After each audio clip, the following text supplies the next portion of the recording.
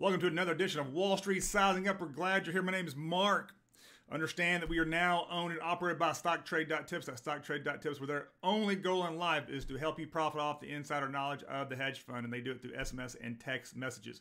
Today is stocks to watch. Today is stocks to trade. Today is the stocks that you need to know about that the hedge funds are trading for the Monday morning opening bell. I'm going to start off first. There is no staff here. It is Saturday, January 2nd. So happy New Year. Happy New Year to all the Bitcoiners out there. I saw today 31.3, I think, as I saw the high. And it looks like if you've got TradingView, it could possibly go to 32.3. So congratulations. Bitcoin has gone nuts. I believe it's, it's the best performing asset over the past 10 years and the best performing asset this year as well, especially since it was down to close to $4,000 in March of 2020. and here we are 9 months later, it's at 31.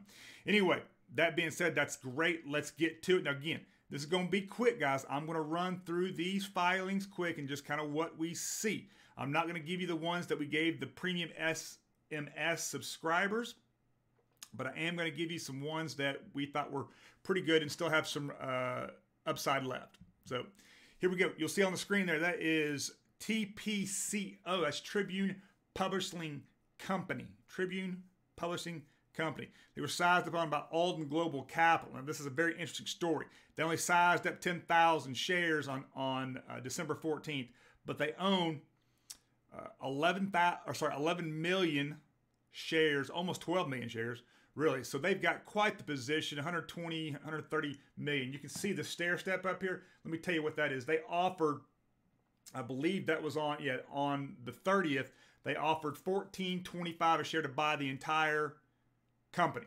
$14.25. So if the board meets and they take it, you still got some upside. I think the board will not take it.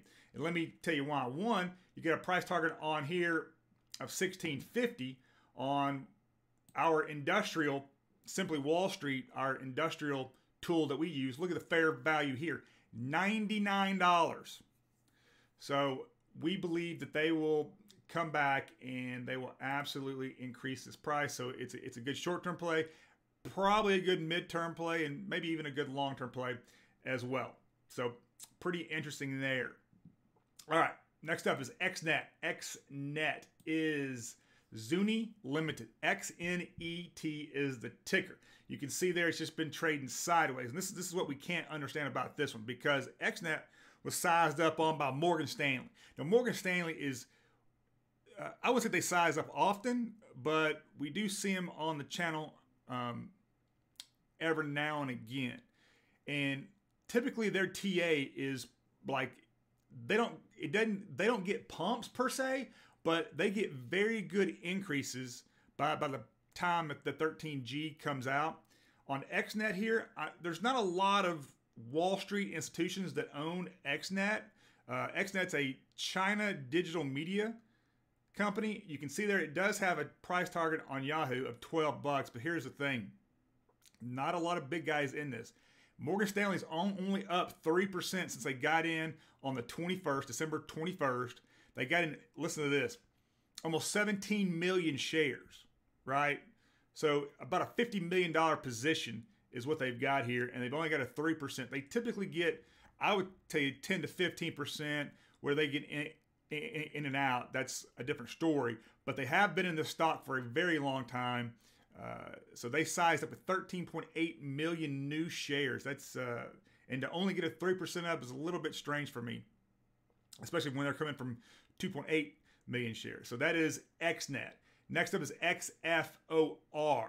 So XFOR is, let me get to them real quick. XFOR is a biotech. It's called X4 Pharmaceuticals. X4 Pharmaceuticals. They were sized up on by, now we see these guys pretty often, a Carrion Capital. A Carrion Capital sized up 100,000 new shares. They own about 800,000 shares, right? So they're looking at about a $7 million position here. Plenty of cash to burn. They've got about 15 months of cash at the burn right now. It looks like a falling knife. The thing about this one is it's all about the price targets, right? So if you on Yahoo here, it's trading at 643, got a price target at 1875. Yahoo's, as far as price targets goes, they're reliable, but that's about it. But when you go to Biofarm Catalyst, our really good tool that we have, look at the Biotech analyst ratings, 21 and 20. So we like this stock a lot. They're biotech. They're fighting immune diseases, and it looks like 100% buy. Acarian has only got a 7% pump. That's typically where that's kind of like marginal to where they could take some profits, but with it only being, a 10, 7, $8 million position, I would think that they're probably in this for the long term. That's XFOR. Next up is LYRA, Lyra Therapeutics. You'll see here, Lyra 1140 is trading at. Price target on Yahoo is 26. We like this in the short term. It does have low volume. The price targets, again, you see 26 on Yahoo. On Lyra Therapeutics, typically, again, this is a carrying capital. Again, they've sized up with about 800,000 shares, right? So they're in this for about 10 minutes. Well, they sized up on the 15th. Since then, they've got a 14% pump, so they could have traded in and out of this. But if you look at the holders, they've got 80% of their stock is held by Wall Street institutions. So we like that. We also like on Biofarm Catalyst, which we looked at. It looks like it's been a falling knife, and then all of a sudden it's got this latest pump in the past 14 days. It says on Biofarm that on December 7th, their primary drug right now, which is called Lantern, did not meet primary endpoints. On other news sites, though, it's been reported that it actually did perform. And so that's why I think that you're seeing the stock go back up a little bit here. So this is a very, very interesting play. Again, that they've got plenty of cash if they want to pivot as well. They've got 62 months of runway there. So we like them. We do. Next up is OAC. Now, OAC is, just tell you off the top, it's a SPAC.